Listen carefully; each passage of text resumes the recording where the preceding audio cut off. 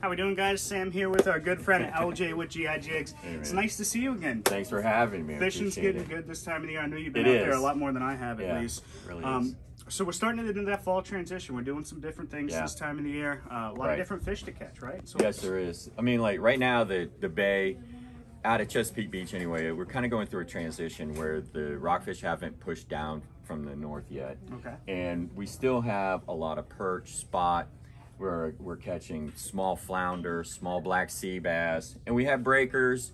Still here, there's a few mackerel and bluefish around. Yeah, so a couple of popper the other day. Yeah. Oh, yeah. Right on. So I change up my gear. Just dropped off to Anglers, 3/16 ounce G-Eye Jigs, the jig heads all the way up to ½ ounce. They got a great inventory of them right now.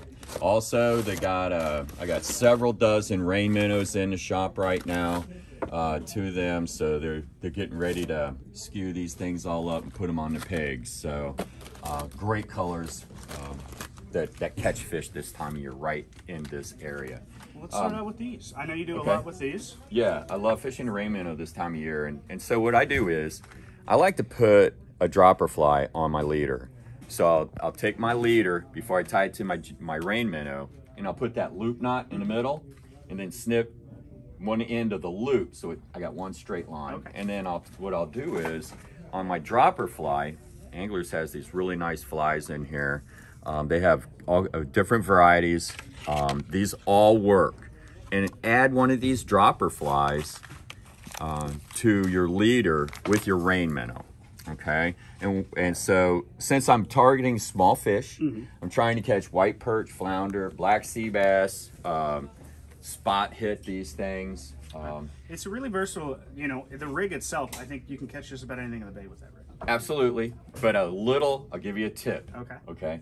I take squid and I cut small pieces, and I'll put a small piece, I'll just tip the Rain Minnow and I'll tip the dropper fly with a small piece of squid. Yeah. It's lights out at that point.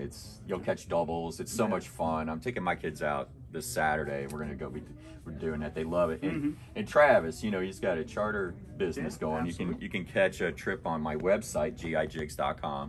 And he took a party out. They wanted to go bottom fishing. It was a family, and they fished in the Patuxent River.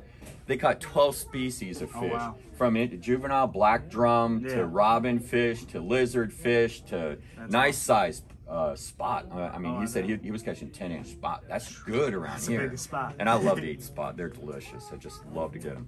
So since we do have some breakers, Sammy. Yes. Okay, we do have breakers in the area. We do have some bluefish and mackerel. I like to take the lightweights, the 3/8, the 1/4 ounce, 3/16, and put these tiny streak Z's on here. They're 3 3/4 inch, and throw those outside the breakers. So you don't want to throw them in the middle. You're going to catch your bigger fish on the outside because the bigger fish don't like to compete with them little critters. Yeah, they're laying back and waiting for the bigger girl, Yeah, and they're waiting for the scraps to be floating back anyway, and they take an easy lunch. So that's how you want to approach those. And then another thing, since we have all these varieties of different weights, we're in the creeks and things, don't forget to get your small paddle tails in the 3 and 4 inch and put them on your 3/16, 1/4 ounce. 1/4 ounce and 3/16 are my favorites. Yeah. But we've got them all the way up to ½ ounce, however you want to do it. And even these work very well, you know, in breakers or throwing to shoreline structure. You never know what you're going to get, what's laying up in there. The versatility of the 3 or 4 inch paddle tail is pretty much yeah. You really can't do anything. Yeah, so until the big fish show up, until the Rocktober bite turns on and the big ones show up, the bay's pretty much in transition. So you want to change up your tactics a little bit, change your focus, and go catch some fish that you don't normally catch all year long, since they're still here. Well, before we leave you, we forgot one thing. You know what I'm doing with these. I'm pickerel fishing out. Yes. It's that time of the year. It's starting to get that weather. The fish are being caught in Magothy, the Severn. It's really starting to heat up. So there's a million things, whether you're going to be south with him or up here with us. Right. There's everything you can do. It's that fall transition. The rivers and hard bottoms. Absolutely. You know, Sharps Island Flats, you know, around Poplar, all of those hard bottomed areas. Holland Point, you know, things like that. All really good fishing right now. Absolutely. Well, we thank you guys. We thank LJ. Thank you. Have a great one out there, guys. And good luck. Thanks for watching.